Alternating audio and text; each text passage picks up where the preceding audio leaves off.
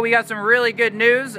We finally sprayed the decks with primer, and well, I'll give you a look at it. We got a lot of sanding ahead of us. All of that primer needs to be sanded down and ready for the next step, which is going to be non-skid on the horizontal surfaces and a glossy finish on the vertical.